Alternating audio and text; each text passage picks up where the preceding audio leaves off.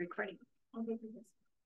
Good evening to everyone, and welcome to the second program of Emily Dickinson Museum's 2024 Phosphorescence Contemporary Poetry Series. Now in its fourth year, this series brings you some of the most exciting contemporary poets we know who have caught the spark of Emily Dickinson's own phosphorescent light. We enjoyed bringing you the work last month of our guest poets, Rich Mickelson, Ivy Schweitzer, and Al Salihi, and we are thrilled to continue this series with all the poets in the 2024 lineup. My name is Elizabeth Bradley, and I'm the Education Programs Manager at the Emily Dickinson Museum. And before I begin introducing tonight's poets, I have just a few words of Zoom housekeeping for you. First of all, we encourage you to use the chat feature in your Zoom app to share affirmations and words of encouragement for our poets tonight. They won't see your comments until after the programs, but we promise to share this record of our time together with them, and they always enjoy reading it. Tonight's readings will be followed by a Q&A, and I will be looking for your questions in the typed Q&A feature so that I can pose them for tonight's poets. You can find this Q&A feature in your Zoom toolbar, and you may place questions there at any time during the program. And now it is my great pleasure to introduce our poets this evening. Julien Strong is the author of four books, including poetry collections, The Mouth of Earth and Tour of the Breath Gallery. Their poetry has appeared in The Nation, Poetry, The Southern Review, The Sun, River Styx, and many other journals. A recipient of grants from the Sustainable Arts Foundation and Connecticut Arts Council, they teach creative writing at Central Connecticut State University and lived in Hamden, Connecticut. Benjamin S. Grossberg is the author of four books of poetry, including My Husband Would, winner of the 2021 Connecticut Book Award, and Sweet Core Orchard, winner of the Tampa Review Prize and a Lambda Literary Award. He also wrote the novel The Spring Before Oberga Fell, winner of the 2023 AWP Award Series James Allen McPherson Prize. He directs the creative writing program at the University of Hartford. Thank you for being with us tonight. We're really excited. And Julien, would you care to kick us off? I will. Thank you, Elizabeth.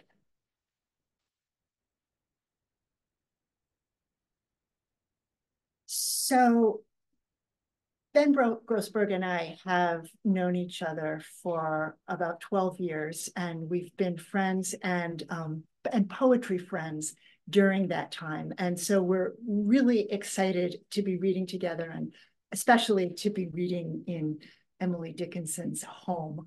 And what we thought we would do is read solo at the podium a little bit, and then sit down and kind of trade poems back and forth as a way of sharing with you not only our work as individuals, but our work as it has evolved over the years as each other's first readers and close friends. So I'd like to start off with a poem that will be in the book I'm working on now. The title of the book is My Tie, and that is also the title of this poem. My tie. Sometimes I imagine it a Windsor knot around my amniotic neck, the silky, slick umbilical cord, sea blue with blood. But it wasn't like that inside her womb. There I behaved, wore my cord as a dress's accessory belt, its color matching the new blue of my eyes. No, that's a lie. Inside, I had no gender, not even when, drunk on my mother's hormones, my body spotted pale pink blood. I took my first breath, some man's hand cut us apart, and the eye in my belly winked open and shut, letting me in on a secret I promptly forgot. She kept the shriveled knot in a drawer in her jewelry box, most prized proof of my tie to her and of what she thought became me.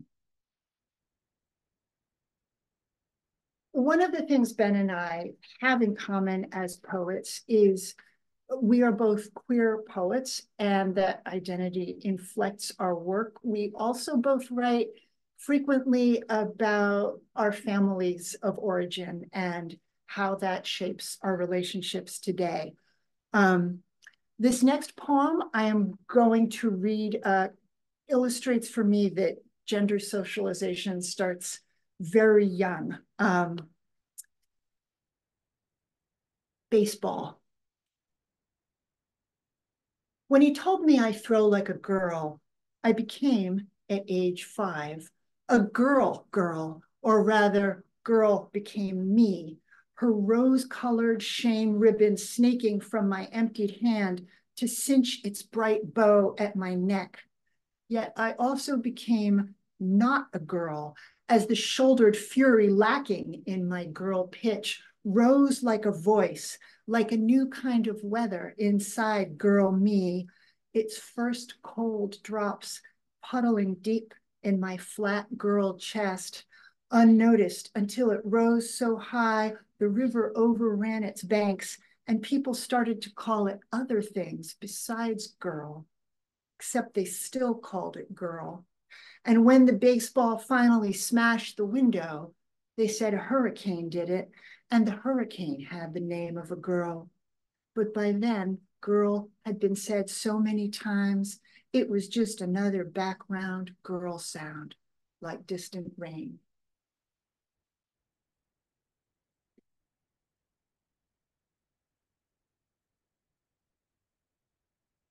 I moved away from home and went to San Francisco, as one does. And this next poem has the same title as the first poem I read, Mai Tai, but it's set many years later.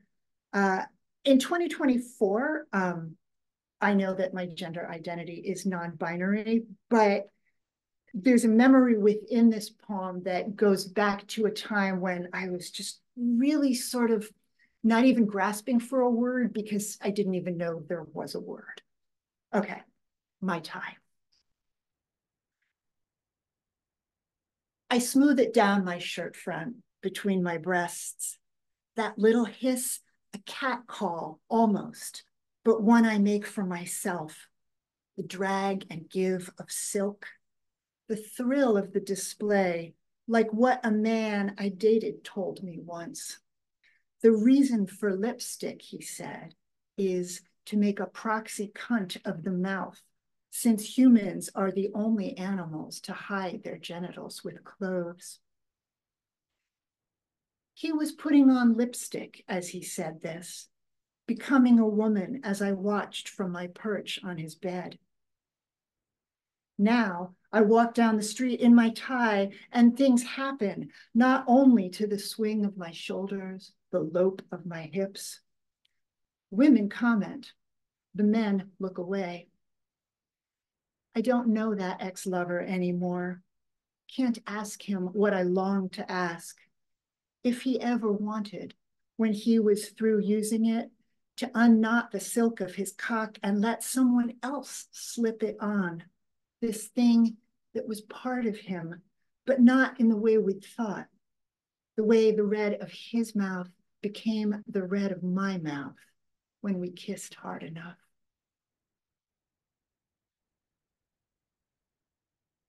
And the last poem I'll read up here at the podium before turning it over to Ben. This happened just as written during my childhood, and I thought about it for years and years, and it took me a long time to figure out what the poem in it actually was. This is from my first book. No, it's from my second book, Mouth of Earth. A story. On the street of my childhood, a boy kept a pet boa constrictor. The boa ate live mice, 1 per month. The boy left home and left his mother in charge of the feedings. The mother, unaware that the boa had just eaten, dropped a second mouse in the glass terrarium. The boa was already full and not interested. The mouse huddled in a corner, terrified. After several days, the mouse began to starve. No mouse food in the terrarium. The mother, unhappy in her role as procurer for a snake, kept as far away from the terrarium as possible and did not notice anything. Eventually, hunger grew stronger than terror, and the mouse took a bite of the boa constrictor. I won't prolong this. The bite became infected and the boa died. Eventually, the mother noticed. When the son came back, he found the palatial glass cage inhabited by a single mouse. When I think about this story now, I think most often of all the life I've spent being the huddled mouse, in such danger I felt, but not. It is harder to see I have also been the snake and the mother, too many times the mother. But today, when I thought of it, I was the boy, staring in amazement at a life I would not have thought possible had I not been there to witness firsthand the blindness of the body and the persistence of the body and the circumstances of the body, among others, the body that needs and forgets absolutely nothing. So now I'll turn the podium over to Ben.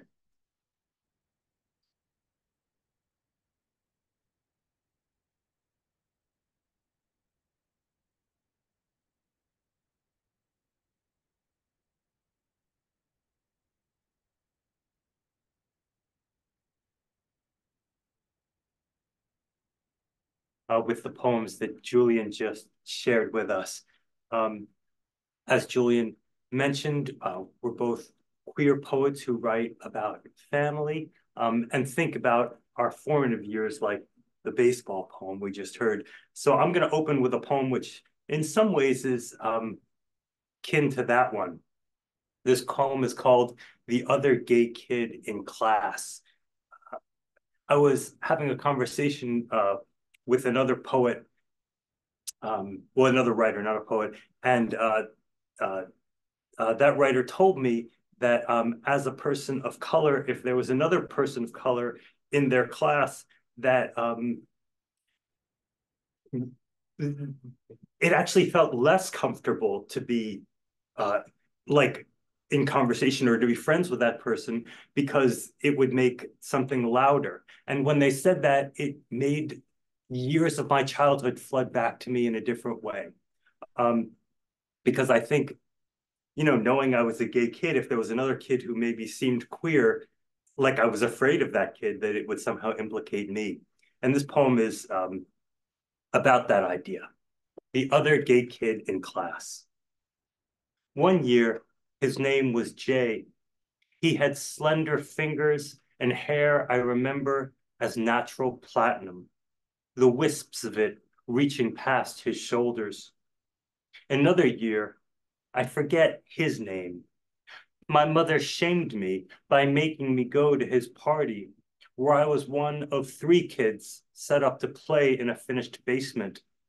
He had a habit, that one, of touching others at school, and there in the corner admitted something unspeakable to me, or almost did, because he broke off mid-sentence and ran upstairs crying. Minutes later, his mother came down to tell us it was time to go. And this, waiting on his porch for my dad's car, the rain in front of me, a pounding. I had asked to stay out there, to wait. The one in middle school home ec sat at a high table with 3 girls, and they deftly sewed calico squares into a pillow. From my stool across the room, I couldn't follow their chatter. Every year we stood with great space between us, like the few teeth of a jack-o'-lantern, the last ones picked from bombardment. Who, in retrospect, can blame the team captains? One year, because it was the 1970s, he wore a knitted vest. One year, I walked the aisle of the bus, saw the green pebbled seat beside him was empty, and kept walking. That one went on in midlife to marry a man. We wended the years parallel, but he moved to San Francisco after graduation. Another ended up at Rutgers like I did, and I often saw him loitering by the Alexander bathrooms. We checked each other out as I went in. I heard he got AIDS. He heard I did. At the prom after party where I lost my virginity to a girl, he sat on a couch in the corner, dateless. We locked eyes as I drank with a football team captain whose open tuxedo shirt showed his thick chest. Between shots, I glimpsed the eyes of one, the nipples of the other. Much later, he found me on Facebook. I didn't recognize him, that one, Jason. And soon after, someone posted that his profile would become a memorial page, testicular cancer. It was then I recalled how unevenly his shoulders sat, one side always weighed down by a book bag, and how ashamed I'd be when he called to me in the halls in his loud, high sing-song. Most years he was effeminate, and I could pass, so I avoided him. But that didn't explain why he avoided me. And one year at summer camp, he was lanky, had braces and acne, and waited for me every day where the buses unloaded. We sat side by side on the swing set, kicking between us a stick that was dynamite, that when our countdown reached 0, would explode. That year, we ate at the same picnic bench, and a group of girls at the other end called over, "So, are you guys gay?" He made of his arm and pool towel a cloak and held it out in front of us. What we did behind it, I won't say, but he shut his eyes, and they erupted, the girls, in giggling.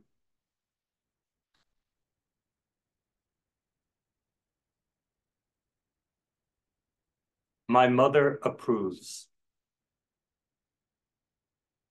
It was not evening out jewelry, not twice a year jewelry. She slept in it.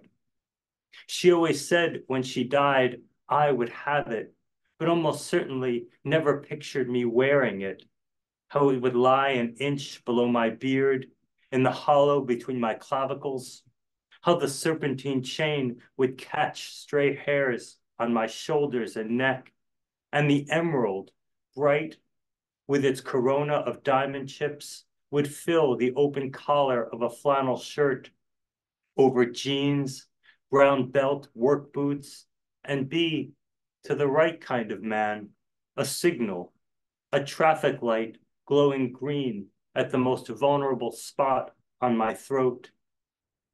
Now in death, she understands the necklace was always about drawing the eye to the flesh, a way to scoop light from the air, to make a man want to catch that light like a snowflake on his tongue. Yes, that's the word she's saying to the body most like her own once was, briefly incarnating herself in front of me to straighten the chain. My mother, like any mother, willing her child to be beautiful. Yes, it fits like that, close to the throat. And I'll just read one more poem. This is also about my mother who died in 2017. I miss very much. Let's see, this poem is about a dream in which she came back to me. And my mother was a tchotchke collector. So this poem's about her and her tchotchkes. It's called The Wedgwood, the Watches. Wedgwood didn't matter, she says, speaking to me in a dream. The little vases and ashtrays, The boxes littering the house, I ask? They didn't matter? No, she says, swirling ice cubes in a tumbler of vodka. No, though haggling for them at yard sales, watching people wrap them in newspaper, then shoving them so wrapped into my purse, that mattered. She takes a drag on her cigarette like she used to at bingo when I was 5, 6, 7 years old, and she sat across from me, smoking cigarette after cigarette to the drone of numbers in a hall so dense with smoke you couldn't make out blue hairs 5 seats away. What about the watches, I ask, knowing my mother's predilection for watches. A Hamilton, she'd cry, a Seiko, it still works. Winding its gear between the long nails of her thumb and forefinger and thrusting it right up against the side of my head so I could hear the tick. Watches, she says now, so ghostly in my dream that she flickers as hazy and insubstantial as cigarette smoke. Smoke, generating smoke. Didn't mean shit, she says, slicing the air with the edge of her palm like she did when she was alive, her face, her jaw set firm. But showing you, showing Dad the watch after I came home from the auction, holding it out and watching for the tick to register in your eyes, that, she says. Then she mentions Dad, how he'd snatch the watch from her hand and hold it up high and say, it ticks, it ticks. She got a real bargain, a real Matsia, a Hamilton that ticks. Then he'd parade around the kitchen a little, do a kind of strut, and she would grab the watch back from his hand and strap it on her wrist and wear it for the rest of the day and say, I know, as if there wasn't any irony in his pronouncement. And who knows, maybe there wasn't. That, she says, mattered. And now, because it's a dream, she grabs my wrist and zap. We're in the house where he still lives, watching him bend over a drawer with 9 or 10 Seikos and Hamiltons, with his forefinger stirring them around as if they were morsels of frying meat. He's speaking in a low voice. She liked watches, your mother. So I ask her, if the watches don't matter, but this matters, doesn't that mean the watches matter? She swirls her tumbler, and we look up from the kitchen counter at my dad, who continues explaining about the watches. But soon, all we hear is the ticking of out-of-sync gears. Tick, tick, tick.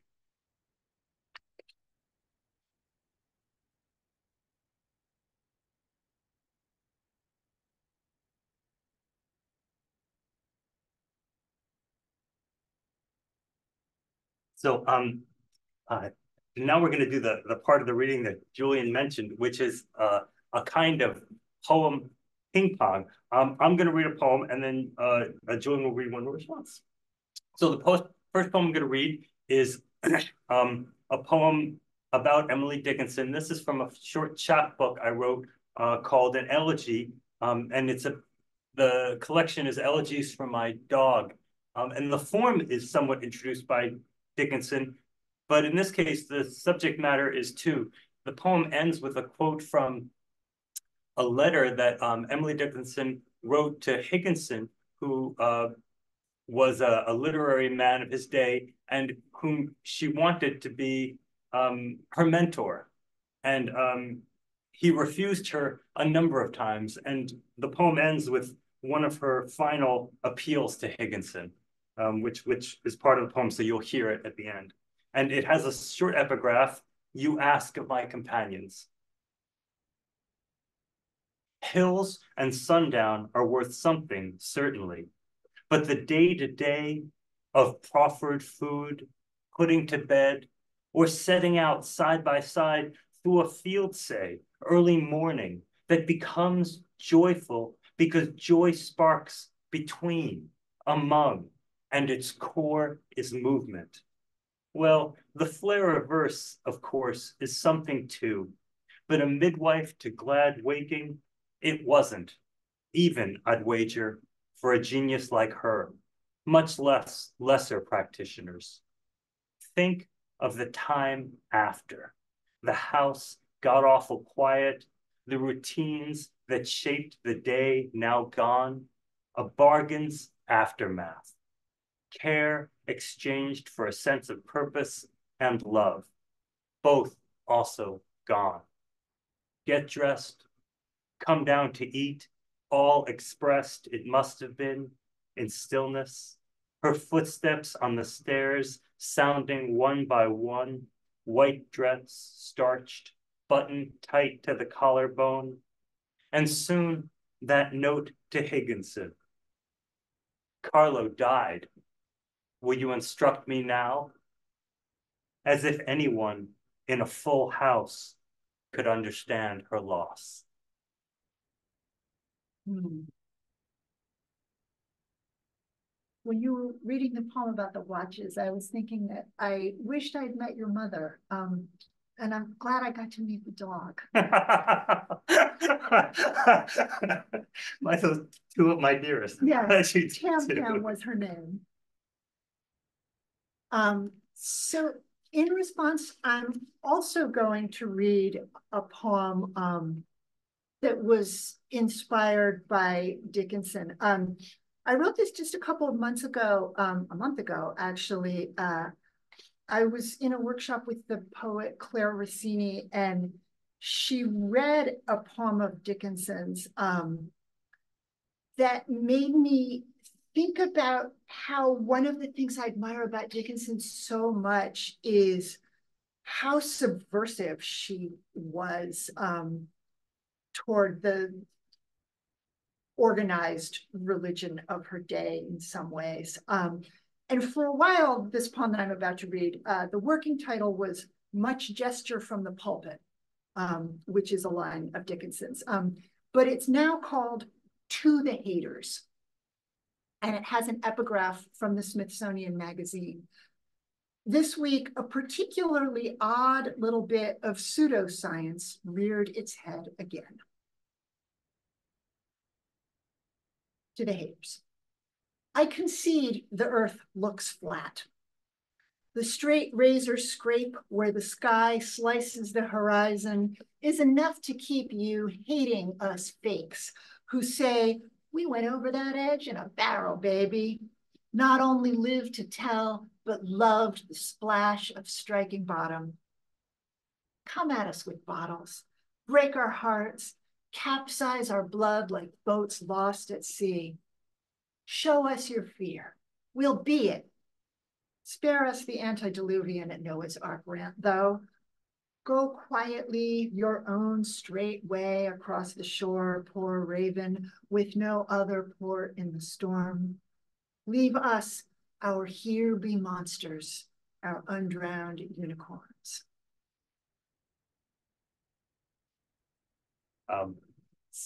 In response, I'm also going to read a poem about people who are maybe on the opposite side of cultural issues. I'm trying to think of a delicate formulation. That's as close as I got on the fly. This poem is called "What is Wrong with These People?" The title is also bleeds into the poem, so I'm gonna reread the title and go forward. What is wrong with these people, you ask? And this time, you're not being facetious. This time, you really want to know. If some mechanism within them has failed, a wire somewhere frayed away from its copper screw meant to secure it in place, like the socket of an old lamp. Then, all at once, you imagine how it might be done, how the head might be screwed off, how you could reach in to the threaded tube of the neck with your screwdriver, and where the flathead screw would be. 1, 2, 3 twists to the right. It's not much of a leap from there to realize that they must be looking at you the same way. A similar kind of screwdriver in hand, though of course theirs is held handle in the fist downward, as if it were an ice pick.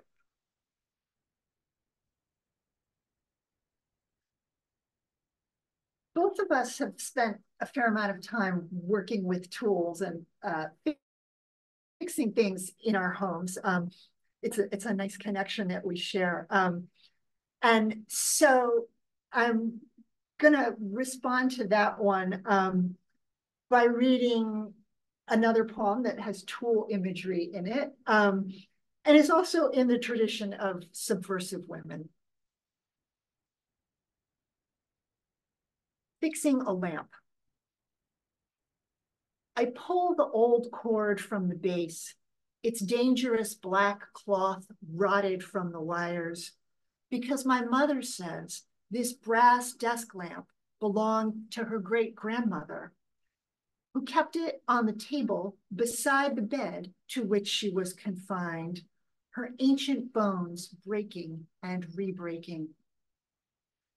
At 85, she instructed my mother, age 6, "Now, dearie, in the top drawer behind my underthings, you'll find some pliers. I need replacement parts and lack the words, have only round piece, curved piece thing." My mother offers me a yellowed manual from 1963. Its diagrams intricate as a body. I learn socket shell, harp holder, tube nut. I learn to tie the underwriter's knot, looping the new cord through itself as insurance against electrocution, fire. My 6-year-old mother grew bigger, had 2 daughters, got divorced, used to put the kids to bed, then take a sledgehammer to a kitchen wall that no longer pleased her. Waking at night to the sound of demolition made me feel safe with possibility, the breaking down, then subsequent repairing of the world. In the morning, dust everywhere, no breakfast, light in a different place.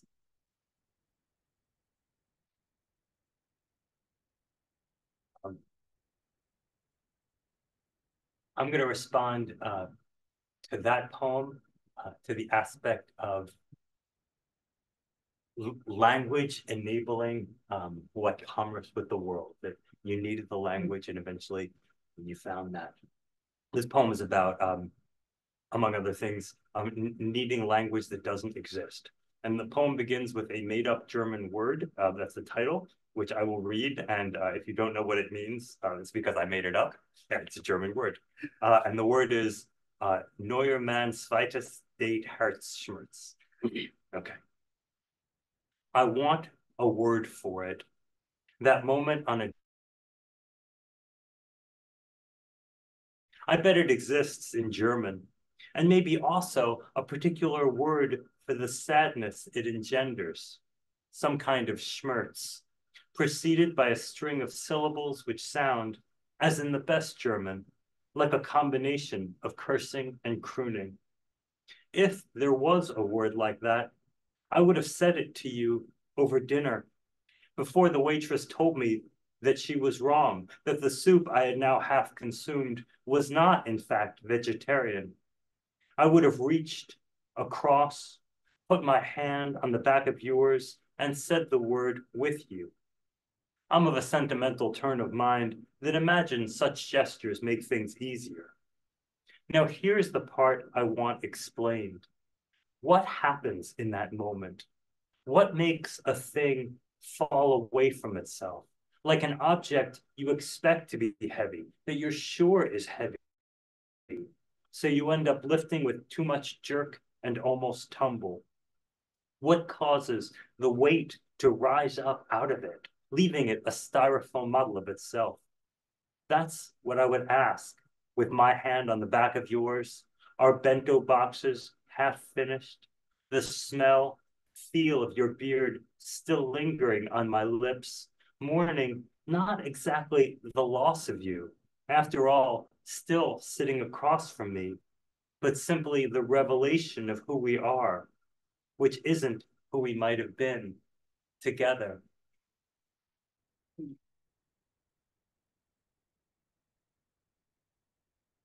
Yeah, who we are isn't who we might have been. I'm going to respond to that one by reading a poem that I feel like is basically that relationship that you just described. But it was in my life and the end of it. And this next poem is set in San Francisco, where I lived for many years a long time ago. And then I moved back east partly because I needed to break up with the person who this poem is about. But we sort of had a lot of long distance phone calls after I moved back east. And so this poem is called Long Distance. Don't hang up. Just leave the receiver dangling and climb out your window. Take yourself up the street, the steep one with stairs.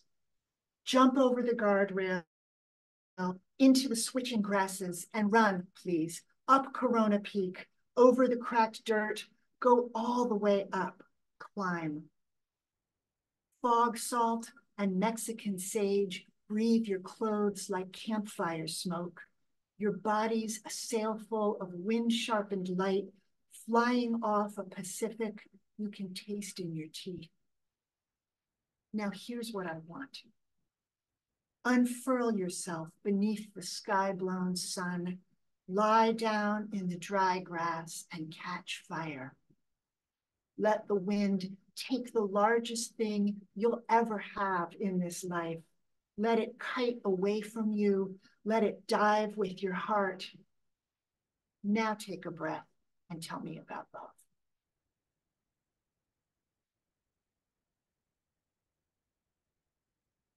So I'm going to respond to that sense of communication difficulty, and also just the image, which is really haunting for me, of lie down, let yourself catch fire. And this poem is called Cricket in the House, and it's also about communication or lack of it. Cricket in the house. Not the music, like a bicycle bell ringing faster as you pedal faster. Not the spring-set contraption of its body, which I expected to be big as a mantis, but could sit comfortably on a nickel. No, not in the half-light, how its trilling turns the room into a field at dusk in which someone set a couch, a coffee table, a wingback. And not transformations generally, sound, making space, like the time I busted an eardrum and brought to the silence of my bedroom the shushing of a far-off ocean. Not like that. And not how it got in, or how long it would be until, and why it would die. Just what do they eat and drink anyway?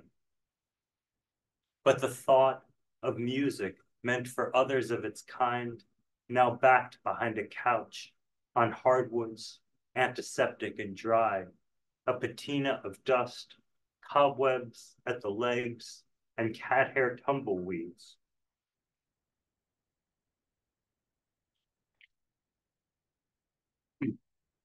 And cat hair tumbleweeds as I cross the room, and it feels silent.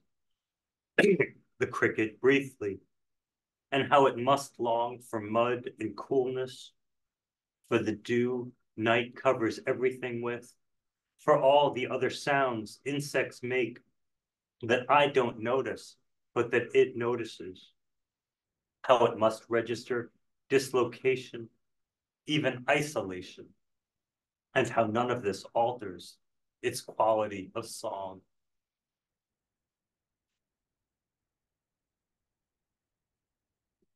Because we must make music, even though we know we are going to die. Height. Each year, I lose a little more of it. The spaces between the vertebrae slowly sighing closed, like an accordion that after a full day of playing dances, lets out a long atonal breath, the exhalation of every song it ever made, as the musician prepares to lay the instrument gently in its box.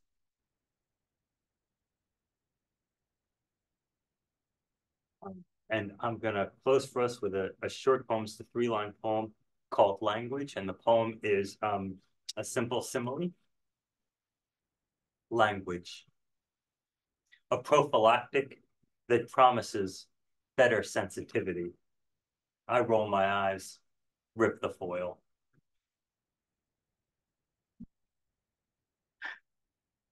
Thank you. It's been so fun sitting here with both of you. Your energy together is contagious. There's a Dickinson poem that I always think of during these phosphorescences, which is, I'm going to quote part of it and hopefully get it right. It's, nor would I be a poet. It's finer, own the ear, enamored, impotent, content, the license to revere. So I get to listen. And now I get to ask questions of, from the audience and from the museum. So if you audience members have a question you'd like to ask of these poets, please do put it in the chat. I appreciate you kicking off the poem ping pong, as it were, with a Dickinson poem.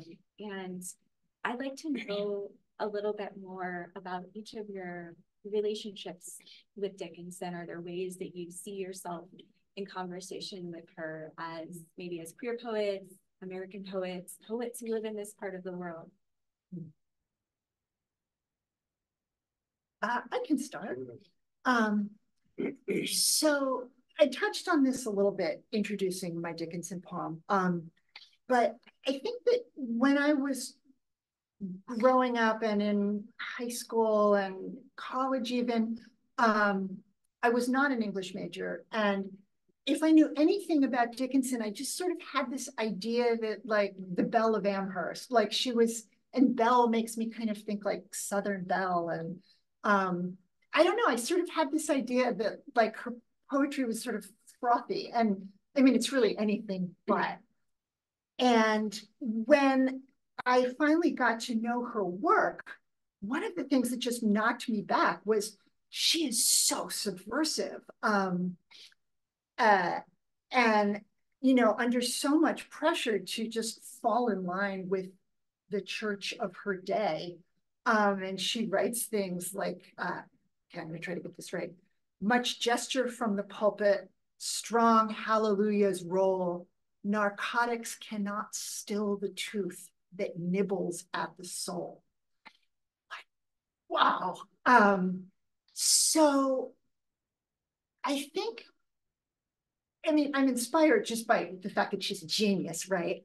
But I think also because she stayed so true to her own voice and kind of taught the rest of the world how to read the kind of poetry that she was writing. And that's so powerful and inspiring in any moment in history, but especially for her moment in history. And, you know, when we sit down to like do our own little thing and compare, you know, not in comparison with the greats, but like under the long shadow of the greats, like we're all trying to find our own voice and write something memorable. And so, you know, there are a handful of poets, and she is one, that just shine a light on what's possible. And it's nice to be able to bask in it. Yeah, it is nice to be able to bask in it. You know, when I was in grad school and I began a sort of a serious study of American poetry under various teachers, Whitman and Dickinson were really set up as parents, you know, for American poetry. And because Whitman is a gay man, and because he uses free verse with a strong conversational charge, he was the figure that, you know, I felt immediate connection with. So it really wasn't until, you know, but Dickinson was there in my head. The poems are wonderful. I just didn't know how to use them, especially because her music is so characteristic that you can't write like if you there's very hard to learn from Dickinson's music without being a cheap copy of Dickinson. But when I actually wrote a collection of elegies, a short collection, grief slowed my poetic process down. So, like I've always sort of a poet of Whitman, which is to say that, I have a ton to say and the poems come out often badly, but never slowly. But grief, once it slowed me down, I was able to sort of think about, the really intricate, marvelous formulation, right? Truth must dazzle gradually, the sort of mimetic power of dazzle gradually. You can't say that fast. That slowing down in that way, like enabled that poetic project. And, there's also that poetic project is full of slant rhyme and has a syllabic count. And it also has the only poet mentioned in it is that poem to Dickinson. So I guess I would say that, that when I found a project that fit, like, Dickinson being there made it possible. It finally let me kind of use the admiration that I carried since grad school. Makes sense. Those words, Carlo died. You struck me now. That gets me. Oh, awful! It is just right, the heartbreak. Yeah. And it's not necessarily a poem, but her letters have that thrust of the poetic. I mean, maybe it is a poem. Right. I mean, just for people who are watching. So it's a letter that can. It's just that. The whole letter is Carlo died. Will you instruct? There's no other text around it. It's the emptiness punctuates it. It just. Yeah. It's so immediate. It's so immediate. She always assumes you know what she means, which makes you feel so intimately connected. Absolutely. So I'm getting some questions from the audience, and I might tie a few of them into some of my own. So Sandy is wondering what your current inspiration is right now, which would be a fun to answer. And I also, this may or may not be your current inspiration, so you can throw it away. But I remember talking to both of you that you told me that you were in sort of an unofficial queer book club together, which sounds really fun. And I want to know if you have any recommendations for us. Might be inspiring. Yeah. So we, I think last winter, we read Mrs. Dalloway by Virginia Woolf. And then this spring, we read The Hours by Michael Cunningham, which is a book that's sort of like Mrs. Dalloway run through a kaleidoscope. And both beautiful, so memorable work. So yeah, I would definitely recommend that. And we were just talking earlier, we were getting coffee before coming back here about a book by another Connecticut poet. Well, we're both from Connecticut, Gabrielle Calvin-Caressy, who is also a queer poet who wrote a wonderful first collection called The Last Time I Saw Amelia Earhart. And then was saying, oh yeah, I'll read that and then we can talk about it. So if you all read that, then we can all talk about it. But it's a terrific book that engages with place and a lot of 20th century history, as well as the poet's own life in a really interesting way. So we read a number. We read The Price of Salt and Anna Karenina, which thank God we did, because there's no other way that I don't know. Like, I suppose if somebody had tied me down with a gun to my head, it's a long book. Right, it's long, but only the first 900 pages. After that, I've never read it, so now I know what it means. No, it's wonderful actually. But I was going to say that the two books that we have read that have blown the top of my head off. One is Isherwood. Oh, the Berlin Stories. The Berlin Stories, which is so good, and the other one was the Virginia Woolf, Mrs. Dalloway. So there's some Yeah, I don't think, but how, do we take the inspiration part? I mean, I'll just say for myself. Maybe your current inspiration is something completely different. Well, I'll just say I'm doing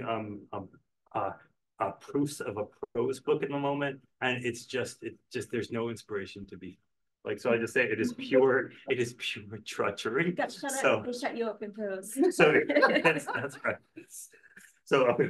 this one to you. All right. So I think there's two poems I read, My Tie, the umbilical cord, and My Tie, the masculine neckwear. The book that my third poetry collection is going to be called My Tie, if all goes well. And it's kind of about the tension between what is expected of you and what you turn out to be.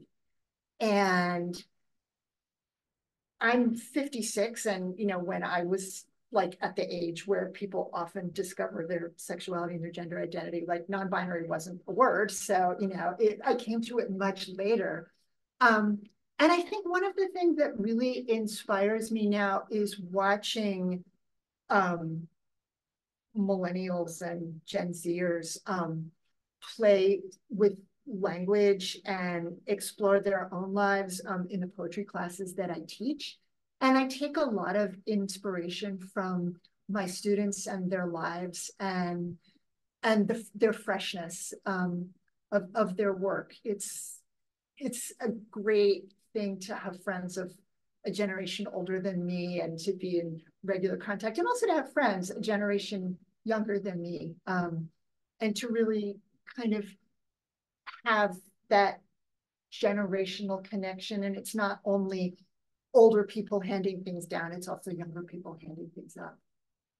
I love that. I even feel that too, even though I'm, I guess I'm a millennial, but I feel like, especially with younger queer people, I feel like I learn a lot from them, and your time moves differently, and every generation feels like a couple micro generations. So I'm getting some questions about your process. Victoria wants to know, do you set aside a certain time of day to write, or is your poetry writing time more random and spontaneous? Want to take that Well, one? I will. So the luxury of and there are drawbacks too, but the luxury of living alone or with a cat until relatively recently is that it can be random and spontaneous. So for me, it really is catch as catch can, but because I don't have dependence, that can be often. It depends on the time of year. If I'm teaching, and I have a spouse, Ivy, and we have a daughter, and we have some cats, and there's a lot going on, then it is very much kind of like back of the envelope. If it's the summer like it is now, I am really trying to get a lot done. And so my goal, which I'm not totally meeting, is to write 3 hours a day in the mornings, which is a lot of writing for me. But I've said it's on the internet now, so I have to do it. So yeah, it depends. But the ideal, I think, is always, for me anyway, to have a set time. So June, you've written a number of novels. Do you think for the novel, do you need a set time for a novel? Yes, more so than poetry. And actually, I wrote a lot of the poems from my first book got written after I had a baby, and then there's like no time at all. But I mean, you can write a draft of a poem in 15 minutes. Sometimes, sometimes it takes weeks or months, whatever, but you can't write a novel. I mean, you can't even write a scene of a novel in 15 minutes. And I think for a novel, yeah, you really do need much more, I need anyway, much more of a block of uninterrupted time, because otherwise, like, I can't even remember what was happening, and it takes 45 minutes to remember like what the point of the chapter was, and then your writing time is over. So, yeah. Do you find that you've written a novel too? Well, part of the reason I asked is I'm just thinking of the mental space. Like I think when you write a poem, I mean, it can be more directly biographical. I suppose a novel can too, but I wrote just the one, and I'm trying to quit. And I think you need to sort of be in that world in a way that you know what I mean? Like you need that consistent practice because you need to be living in a different world. You know? Yeah. So it takes time to sort of, I don't know, like I guess immersion in a way. Like a poem, you can be immersed in it for an hour, but a novel, I think you need to be immersed for maybe, I don't know, maybe it just takes longer to get up to the immersion or something. Well, just to build on this, one of the things we learned on the tour of the Emily Dickinson house, or maybe you already knew this, is that basically like she wrote a poem a day for 4 or 5 years. Like she wrote like 1,200 poems in 5 years or something. And like, it's like she got on a roll and then she just stayed there. And thinking, like having this idea, that we get in our heads of like Dickinson is the recluse, but in fact, she lived in a house with other people. And the fact that she got that space and then held on to it is just remarkable.